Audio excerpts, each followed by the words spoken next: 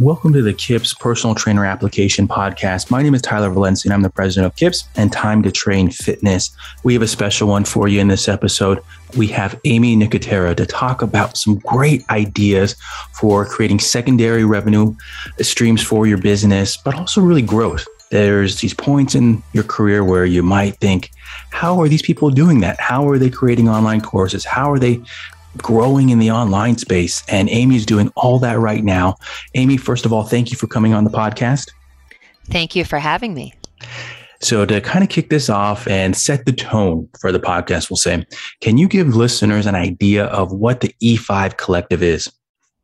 I would love to. E5 Collective is a new fitness format, and I've created an online course to support that format. And it's basically a really innovative, smart structure that trainers can follow and use with their clients one-on-one or in a small group setting, or it's also great for large groups as well. And you might be curious about the name in itself, E5 Collective. What the heck does that even mean? Well, other than being a snazzy title, the E stands for explore, and the 5 represents 5 segments of the format. And each of those 5 segments is named with an action word. They're all verbs. They're all action-oriented things. So we bring those actions to life through specific movement strategies in each segment. And so the idea is that people who take the class and enjoy the experience or the session, they're just exploring these actions and becoming more open to what the whole experience has to offer. Gotcha. Something I want to point out with it, and it's something that I've seen in the marketing as well, is, and I think a lot of it pulls from your background in education, your experiences. Do you feel like you are trying to create something new in that space with all the, we'll say, with the Viper education, the Institute of Motion? Are you trying to incorporate some of that as well? Definitely. So the whole premise behind E5 Collective is to create something that's really, smart and well structured, but it meets trainers and instructors and coaches where they are. So there's a couple things that I'd love to share. Number one, the format itself is based on 4 scientific ideas, and that's variability training. So this idea that we should work at different intensities, hard, not hard, steady state, interval, the whole gamut. We should work at different intensities. We should also move in different directions. We should move in different planes of motion. We should move in different positions and challenge ourselves in odd positions with and without an external load. So basically with our body weight and also with other tools that provide resistance. So variability training, yes. The second big scientific anchor is cognitive health. We train the brain. E5 Collective integrates specific strategies that research supports actually trains our brains and fosters cognitive function and improves it. We also did a lot of research on play, and we know that play really means enjoyment, right?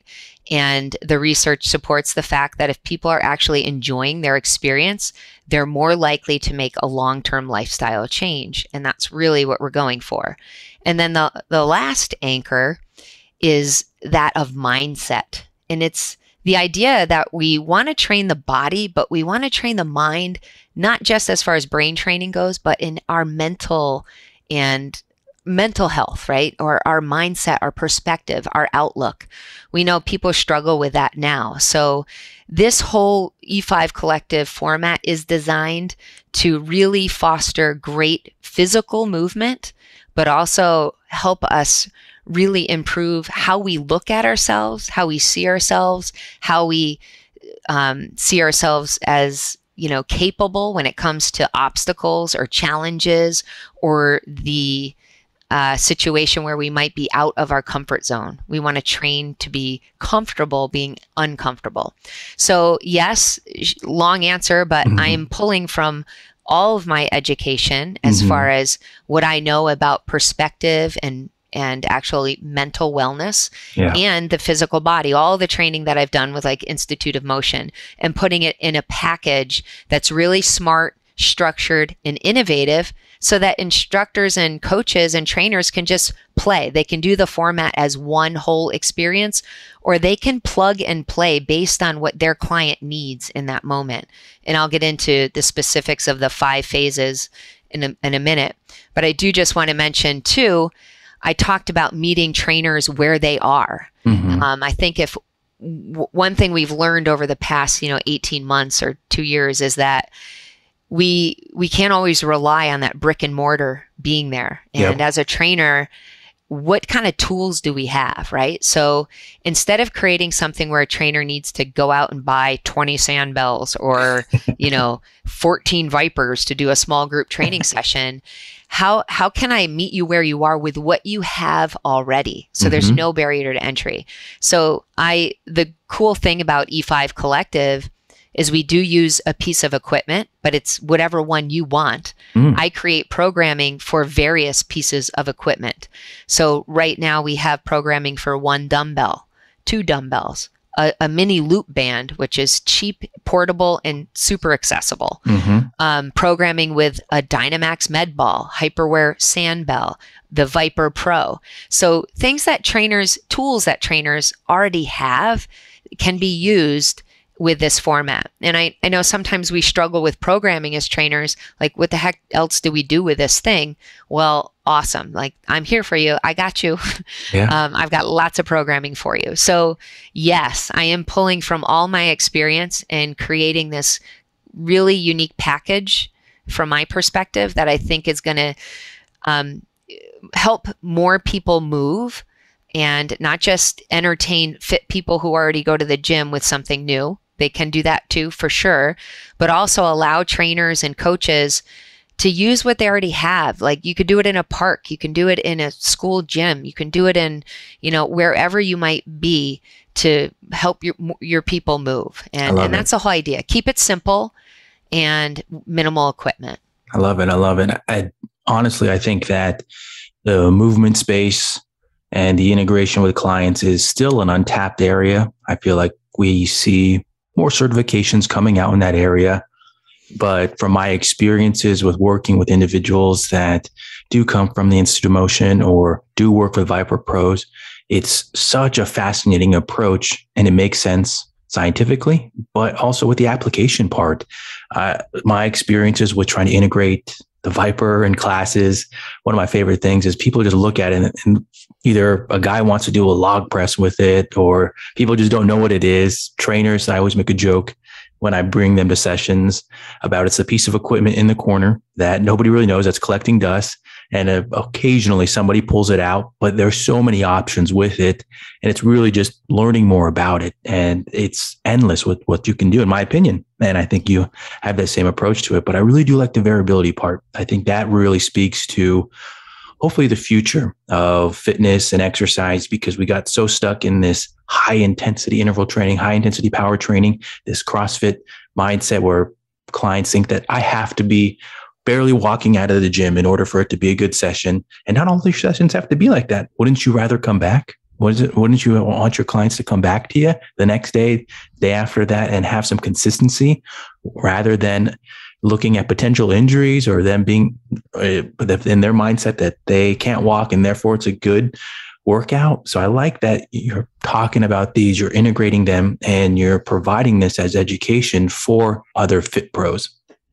Yeah, I agree with you. I do not ever want the reputation for being the hardest trainer, or the one that made me puke. Like, why? Yeah. Right? I want the reputation that 18-year-olds can do my workout and 74-year-olds can do my session. Yeah. And they both walk out feeling confident, challenged, and really successful, and they come back for more. Yeah. And I think that's what we're, hopefully moving towards in this industry, is really promoting longevity, not just this like, okay, so I puked one day last week because I did this hard workout. Well, I'm not going to do it again for, tell me who goes back for more. Yeah. What do you do that 4 times a week? You just keep doing that? Like, that's not That's not the recipe for success Agreed. or long-term, choices. Like, people aren't going to keep that up forever. They're just not, Agreed. right? So we want to make people feel refreshed. We want to be smart with our programming. And I get that that's challenging sometimes, but we want to really have programming that is well-rounded, is science-based, and it works it's effective in that we're going to look better, we're going to move better, we're going to get results, and we're also going to feel better and be able to do it for the long term, not just the short term. Agree. It's something that I've kind of played with in my head, even this week, was that I just want to hit singles this week with my workouts. I was leading up to a competition recently, and I was trying to hit home runs all the time with my workouts because I needed to. I needed to get certain things done. But getting back into the swing of it, getting back into my consistent routine, I'm okay with singles right now. If it's not a super challenging workout, if I'm not super sore the next day, all good. I still went in there, did something, moved around, have my body feeling good. Yeah, I'll take that all day. And I think that that's something for people to think about, is just hit a single for that first workout back. Just get that blood pumping, get moving. Yeah, that's great. Awesome. I'm sure you want to go back the next day and you're not like, oh man, what was I thinking?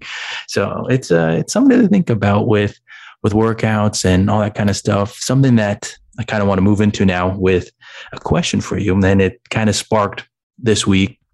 Some people might know that I do some consulting for the event company called Fitness Fest. And I actually saw you in the background of one of the photos. It was one of the sessions. And I was like, hey, I know that girl back there. And I know I'm going to ask her this question in the podcast because it's interesting. That one, I know that you've done a plentiful of education certifications. You have a lot of experience to pull from. And it's great to see other Fit Bros taking other courses to grow, consistently learn. What was some of the homework that you did to create your E5 Collective format? Well, I love that question. So thanks for asking it. Yeah. I think that the day we stop learning or being open to new ideas is really a sad one. So I don't ever want to see that day. So personally, I would say I've been in education. I've been a high school educator for about 7 years.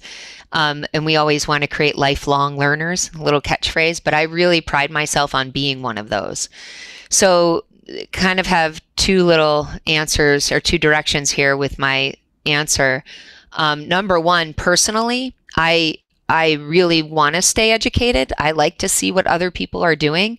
I think it's really important to be open-minded and instead of always thinking that we have to know better than the other person or our way is better or that can't be, better or useful. I think it's really important to just think about adding tools to the toolbox because when we service our members and provide sessions for them, we meet a lot of different people. And I think a really great quality of a trainer or instructor is to be able to reach and to touch a variety of people, not literally, of course. I'm just saying like be able to relate to them and adapt to them. And the more things that we're exposed to and the more different styles of education that we hear and see, it kind of adds to our own repertoire of how to work with people and also how there's always room to grow. There's always room to improve in some way. And if it's not something that you're going to kind of take away from it, it's going to spark another idea in your head. So for me personally, those are some of the benefits of just always I like taking other people's sessions. I always want to learn from whatever other people are doing. But when it comes to my online course specifically, I intentionally took a variety of online courses. I have taken live webinars. I've taken sessions that have lasted over, a 6 months period of time where you meet once live and you do some work on your own. I have taken, the weekend session where somebody is literally live talking to you and you're just there and it's like a live session, but you're all on Zoom together. And I've taken some self-paced courses where someone was just sitting in a dark corner talking for hours. It was painful. So the information is always great for the most part, but it really taught me that or allowed me to understand and take away what I want to do with my course and what I definitely don't want to do. So within the means that I have or had to work with, what could I do to make this as adult learner friendly as possible? Mm-hmm. And most people don't want to hear somebody just talk on and on for hours, but how can we really break it up and make it as engaging as possible, even though it's self-paced learning? So I think there's benefits to always learning for yourself and personal growth. And when you're doing a project, I think, it's like recon, right? You got to go out there and see what's out there and see what kind of thing you're going to make based on some other experiences that you've had. Yeah, I like that a lot. And that continual growth mindset, the continual looking for ways to improve. I think that that's something that I feel like I've talked about a lot with different guests, whether I'm a guest on a podcast or that coming on to the podcast with either KIPS or Fitness Fest. And it's something that you see it's a common trait amongst fit pros that are going to that next level, that are continually pushing. They understand that their way is not the only way. There's so many options out there that can push you along the way, that can help you learn and keep you pushing and thinking outside the box, that you don't always have to do the same thing, that you don't always have to stick with the template. You can go off in your own way. So I like hearing those types of things go ahead. You mentioned growth mindset, and I just want to jump in and say, that's a huge part of E5 Collective. It's because, helping people understand what growth mindset means and how do you change your mind? Yeah. How do we face adversity like on the daily in every aspect of our life? E5 Collective is a fitness experience, but it's also, we work on these action words, and I'll share them with you now. It seems like a good time. Mm-hmm. Prepare, endure, engage, push, and recover. And they're all actions that we have to take to be more fit and healthy, but they are like so important in every aspect of our life. If we can't endure bad situations or suffering, right? Mm-hmm. If we're too soft per se, or, we tend to find that maybe, adversity comes and we cower. How do we learn to be confident in our ability to take on adversity, to change our perspective that what if the best possible scenario happens? Or what if sucky things happen? Okay, how do we deal with it? I'm wearing a shirt now that says minimal drama, and I use that a lot. Like, our choices on how we respond to situations, not just in the training session, but in life, dictate a lot of how we feel, how our body operates, how we, deal with others in relationships. So I'm all about that growth mindset. And I think the more people we can touch with the message of, minimal drama, open-minded, try your best, try new things, I think it's so powerful. Agree. 100% agree with that. So continuing on with this growth mindset and the application of it, a good question to ask now, since I'm looking at your background and it's a very professional studio that it looks great, it looks phenomenal. What and how has your business changed, adapted over the last year? Well, I was COVID collateral, as were many other fit pros, I think. Mm-hmm. I was working for a large chain gym, and I had a corporate position in program development for the company as far as developing group fitness formats. So they weren't really into innovating, and they were trying to probably survive. So I lost my job and quickly had to decide, what I wanted to do and where I wanted to go from there. So like many other fit pros, I hopped online. I tried my hand at Zoom, and where I was doing some online virtual workouts, and it turned into something that I thought, you know what, this is actually awesome. I go down in my basement, I teach class. I don't have to drive. People who were taking classes started loving it because they realized they weren't fighting traffic. They, there were so many pluses to it, and they realized that they could actually get a really great workout and a variety of workouts with minimal equipment. Yeah. And so I launched a virtual studio. So it's my vision in my head was to create a brick and mortar, but online, right? Mm-hmm. So have a full class schedule where people could come in if they wanted. And that was how I was going to do it in the beginning. And it was a mix of live and recorded sessions. And throughout this past year, I've added a content library. So right now I have a library of over 400 different workouts. There's like over 17 different formats. So it's been great. So I've created this studio space, as you were referring to. You could see it. I created something that was kind of clean. It was great for filming. I tried to keep it professional, especially since I was going to charge money for this. I wanted people to feel like they were getting something that they paid for. I wasn't just like in my pajamas in my living room with my dogs climbing on me trying to teach them how to work out. So at least you can get the look. The look is the first start, first step. And so I launched this virtual studio. And then, you know, having had some downtime with, you know, the whole pandemic, I did, like we talked about before, I took a lot of online, you know, courses, and I was developing this in my head. I had an idea of what I wanted to do. I knew what I wanted to create. And so over a year, probably could have done it faster, but I did it myself. You know, you have to research, you have to put in the work, you have to do all the research, you have to write the manual, write the script, figure out how you're going to film yourself if you're not going to have somebody else film you, you know, the whole thing. So I kind of have two things going at one time, my virtual studio and my other E5 collective kind of format, which online course and a membership platform. And they support each other because you can be a member or a consumer and just want to take E5 Collective, and it's one of the classes that I teach regularly on my schedule. And also, if you're a fit pro or trainer and you want to try it out before you actually take the course and kind of see a little bit of what the structure is all about, you can hop online and try a class before you commit to the course. So yeah, that's what forced me to, in a good way, make a lot of changes and just take some risks and lean in. Right now, I'll be honest, Tyler, I have no idea what's going to happen. I dig it.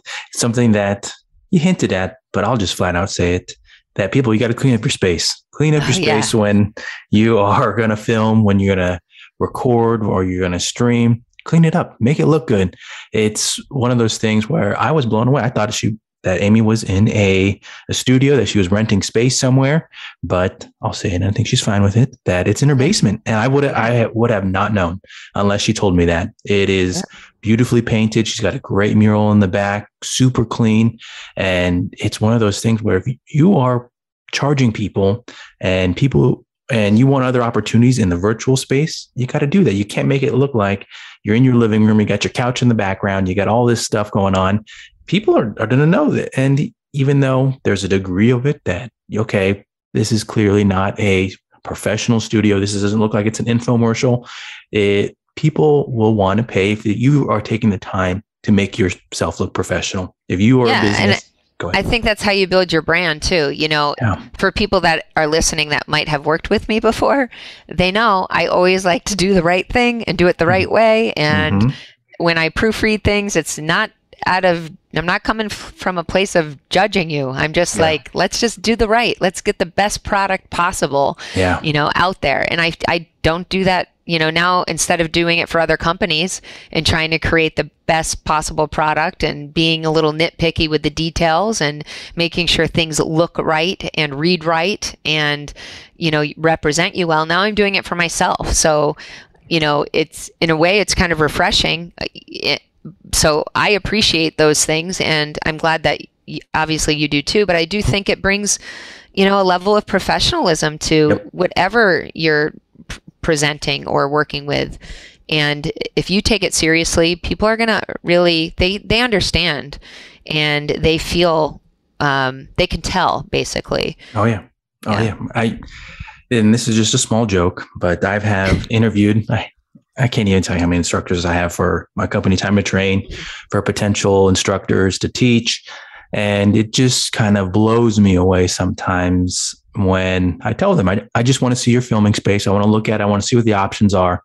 And sometimes it just looks like it's a bedroom. And I'm just like, you don't want to clean up those books on the side? You wanted me to see your lunch? Is that what you wanted me to see? And it just in my mind, it becomes an immediate no. And I'm too nice to say just flat no. Like I just can't do that.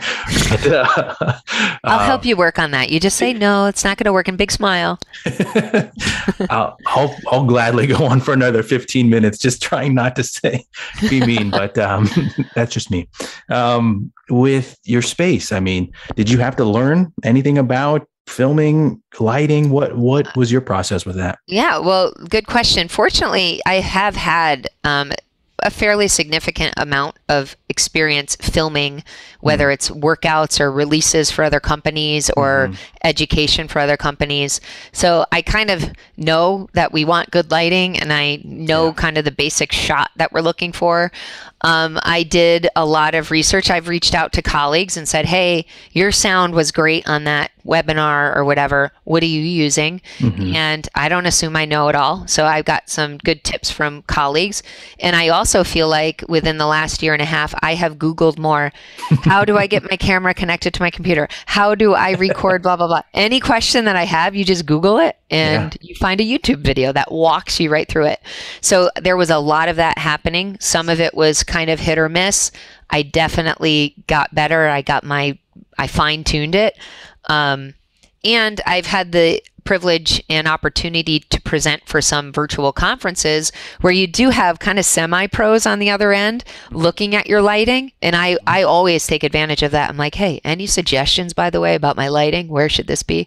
And so I get feedback from those experiences as well. But, little learning curve. And sometimes, how it is. There's always some technical thing. Once you have it down, you're like, crap, now I can't hear somebody, and you're like, it's always something. But I think that's life, and you roll with it to a certain degree. But I think you have to use your resources, ask other people what they're doing, how they're doing it. People want you to be successful for the most part. Hopefully you're around people that want you to be, and ask questions, and you can figure it out. You can actually do it. Agree. That's one of the reasons why I always say go on YouTube. I am a big YouTube fan. I go on YouTube a lot, and that's part of actually our business with Time to Train, and even KIPS with the content we release through YouTube. And with virtual, I'm going to use virtual training as an example here. I mean, even in the last week, I've watched stuff that just to hopefully improve my sound for workouts. And it's just a continual resource that you can utilize because there's so much out there.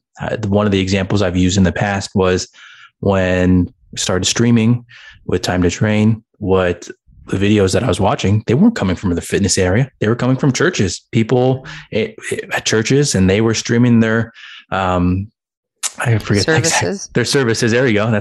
Thank you for that. Right there. And it's one of those things where they have it down because potentially they've already been doing it for a while. So I'm going to learn from them. I'm going to pick up pieces, and then I'm just going to go apply it for Time to Train. So it's a great resource for anybody. And there's so much out there, no matter what the topic is: website development, your audio, your lighting, your filming. So many people create tutorials, and they have these super in-depth items where if you are a visual learner, you could follow right along with it. You can have another screen up, you can have the item out, and you're like, wow, I got it now. And it's just practice. That's what I did. Yeah. I literally just was like, okay, what cable? Pause, get the cable, stick it in this hole. Okay, pause, stick it in the hole. Like literally, like that's how I got going. Yeah. And then once it's like anything, it's a little bit daunting at first, but if you just kind of take it step by step and ask questions and, be open to learning, you'll get it. Yeah. Oh, yeah. You get it. And talking about getting stuff, I feel like you get branding, you get your marketing, you get that you got to be continually improving with it and with your brand now. So you're wearing a t-shirt that's branded. You got your logo in the back. You have all these items that go with what you're trying to promote, which is phenomenal. And that's one of the areas that Fit Pros struggle in. They either have this idea in their head that they're too old for it, or there's too much to learn, or I can have somebody else pop in to help me with this stuff, or they don't pay enough for that service and they end up with something that they don't like. What is some advice you have for Fit Pros in the marketing realm? Well, I'll tell you, this whole project and my brand is just me, But behind me is an awesome marketing and graphic designer girl, friend of mine that I've had since like 2000, maybe 10 I met her, 2008, 9, somewhere in there.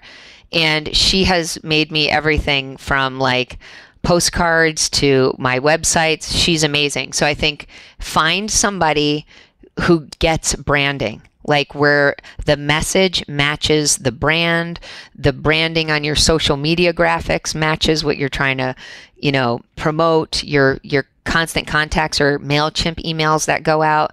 They should all have like a consistent message. And I only get that really because she screams in my ear a lot about it and I understand it and people comment on it all the time. And I'm grateful for that. So I think you've got to find yourself a good graphic designer or a good, marketing person. Sometimes some of them do more than one thing in that area, but find yourself somebody good who can help you with that. And it's going to cost you a little bit. You can't expect to have awesome stuff if you don't know how to do it and not pay anybody for it unless you're going to barter maybe services, which is an option, which I would say try to. But I think you have to realize if you want to level up, we don't like to be taken advantage of as trainers. And I think we have to remember some of these other kind of freelance types jobs, like we've got to give due respect to them as well. So I think you've just got to learn like when you got to bite the bullet and pay for something and it pays off. And I know a ton of people try to kind of put their own websites together and then this doesn't work, that doesn't work. Sometimes the effort that you have to put into that's just not your wheelhouse is you're better off just saying, okay, guess what? That's not my jam. And I don't really have time to learn how to program everything or whatever. I'm going to ask for some help. Whereas other things, maybe you can figure out for yourself, like, putting something on an online platform or whatever it is. But I think the important takeaway is get help. Yeah. If you pay for it, get help. If you want to be professional, the people who look professional and are doing bigger things, they're getting it done. And it's not just because they're sitting in their living room by themselves. There's somebody with them, even if it's just one other person in my case, and a team of supporters. Yeah.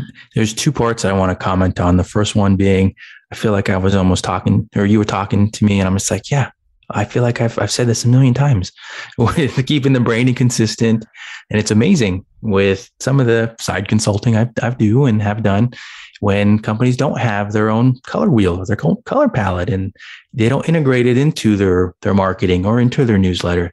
And those things, those subtle things, they make big impacts. You're not just using random colors, like the color palette that just comes in or whatever newsletter that you're using your colors. You're keeping your branding consistent across all platforms to make it look and be professional.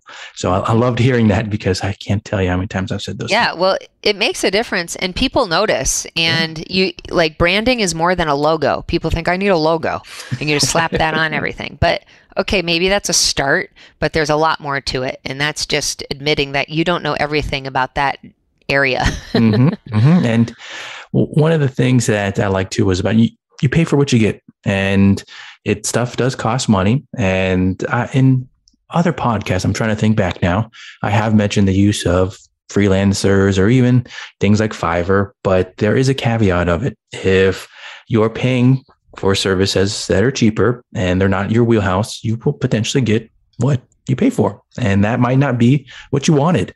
And unless you know what you're trying to express and what you're trying to get out of it, it's going to make it a headache. So I'm trying to think of the best way to say it. Try to be smart with it and understand. I'll just jump in if you don't mind. Yeah. I think you have to realize like what areas you can skimp on and what ones are worth the money. I'll give you an example. My online course, I was like, how do I video myself in my basement with a teleprompter? I mean, I literally had a teleprompter app on an iPad. I bought some kind of iPad teleprompter holder gimmick online, figured out how to film myself. I had a mic, the lav, hooked up to my phone, used my phone camera, the whole thing, figured out how to do it. I saved a lot of money not getting that professionally filmed. Is it awesome? No, but I've had a lot of people look at the course and be like, hey, this is really well done. Okay, so I skimped there, but Where have I spent? Well, I've spent on my marketing and my branding, and I've also spent on recording the content. I was going to just record the content in my basement at first. And then I realized that if people are going to pay for a subscription membership to E5 Collective and become a member, I want to present some high quality product, right? So I pay for the professionally filmed content. So I think the point is you've got to learn where you can pinch the pennies and where it's worth spending, what you can do yourself, that's okay to do yourself, and then when you really have to turn to a pro. I love it. I love it. And I do want to add a comment in there for people listening that realize this is somebody that is in the open market with you, that this is the level that they are putting out there. And Aimee's providing solid advice across this whole podcast episode for you to take, apply, because if you are late to the game with it, you can still get into it. You can still get into virtual. I have seen across Facebook people commenting, I am late to the game with virtual training. Oh, I think that's, late. Yeah, you're definitely not. And you know what? We have to remember, more than half of America is still not moving on a regular basis, people. Yeah. Like, the clients are out there. Like, it's up to us to be creative in how we engage and how we reach out. And I really think that that's the challenge. But if we're working, there's plenty of people who need help moving every single day. Yeah. To kind of finish off that thought right there too, even though I'm saying that Aimee is very good at what she's doing, she's crushing it, there are still so many people that need help. And there is plenty of business out there for you to take, to think about. That's why I would say that even goes with the mindset part of what Aimee was talking about earlier, and realizing that sometimes those thoughts get stuck in there, that you think, I can never do that. I can compete with Aimee on this. You don't think that you have to compete with her. There's plenty of people out there that need help. And that's why we get into this business. We get into the business to help others, help them get healthier, help them move and be more consistent in their workouts, all these items. And to have that different almost switch in your mind that, I can, instead of thinking that I need to compete, that I can learn from these individuals. I like to think in terms of and instead of or, right? Like, and we can do all these things. Plus, not everybody's going to like my style, and that's okay. Who cares? Because you're out there and they're going to like your style. Yeah. And I think there's, I heard a great saying, a little off topic, but it's a great phrase. It says, everyone is someone else's weirdo, right? So there's just like different strokes, different folks. There's plenty of us who are in the business with our unique personalities and skills and gifts. And there are plenty of people out there that need us. And it's just kind of finding the right fit. But I really feel like we got to get beyond the competition and just realize we've got a big ocean to work with. Yeah, agree.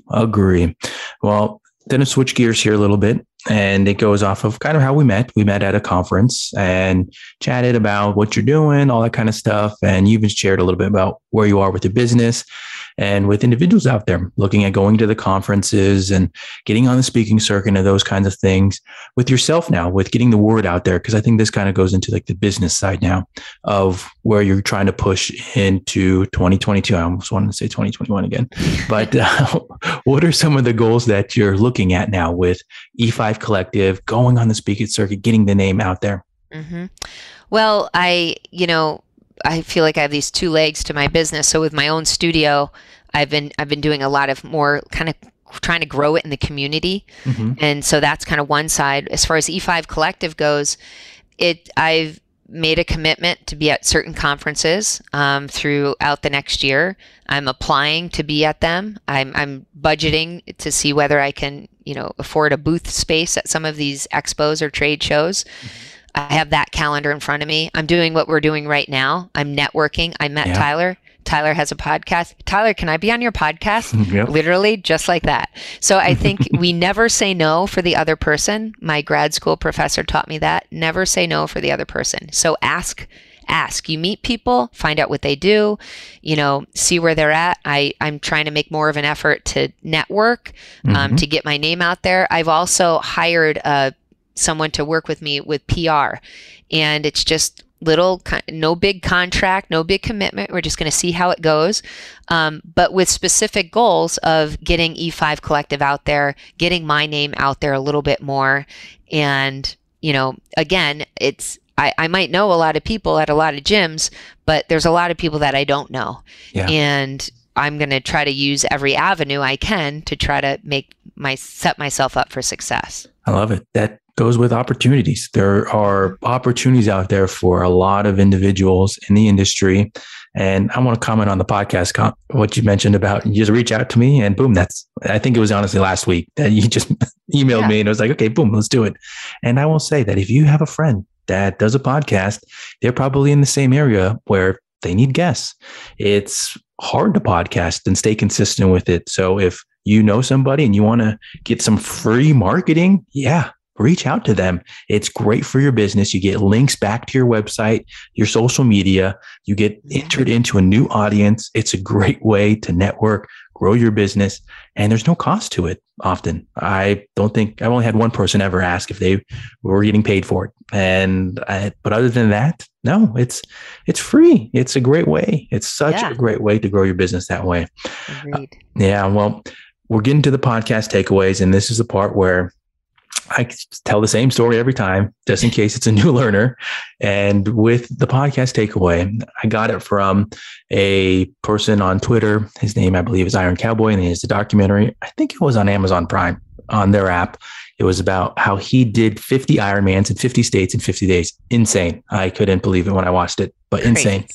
And with this question, he was asked something similar on Twitter about Ironman competitions.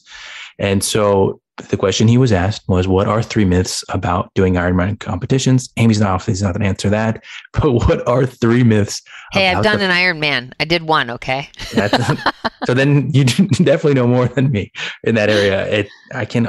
Kudos to you, first of all. I think people that do those are insane. The dedication. Let's not talk about what you do. All right, then. Yes.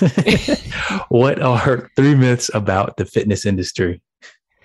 3 myths about the fitness industry. Yes.